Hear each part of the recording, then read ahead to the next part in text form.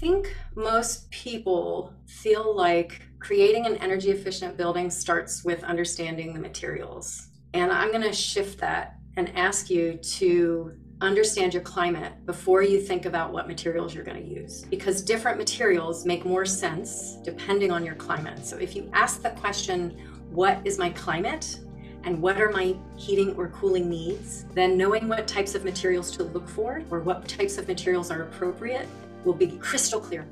If our goal always with a building is to create examples that are durable as well as energy efficient, that energy efficiency is always going to start with passive solar design. What does that mean? Passive means there's no moving parts. It just happens because of the way it was designed. Solar is the sun. So what is your relationship to the sun? Are you using the radiant heat energy from the sun in a way that warms you up? Are you trying to block the sun so that you stay cool? And then design, obviously, you're using those strategies to design. Just the way something is designed allows you to passively, without parts, use the sun in a way that benefits the thermal performance that you're trying to achieve. So really what we're describing is a way to basically stay comfortable. Whether it's warming or cooling, you're staying comfortable because of how something was designed for free, because the sun is free.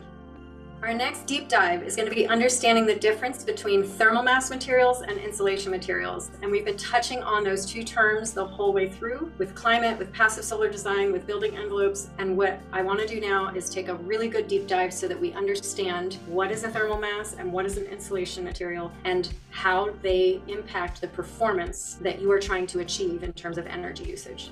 You want to use mass if you're trying to heat. You want to use mass where it has an energy input, especially during the day when it's warmer. And if you're trying to use mass to cool, you want to keep it in the shade all the time, and then it will always be a cooling mechanism.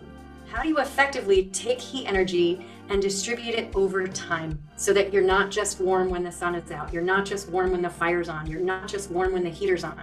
You're warm in perpetuity all the time in this very evenly temperatured space, because you have this thermal mass that is being charged. And if you're asking yourself the question, do I need an insulator? If you're not sure, the answer is always yes. Insulation is always beneficial from keeping the temperature different inside a space than outside a space, always.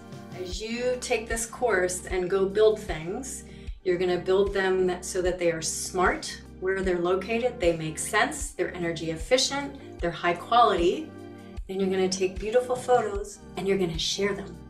Because if we share beautiful examples of natural buildings, the whole world is going to look and say, I want some of that, please. So that's how we're going to change the world. It's up to you.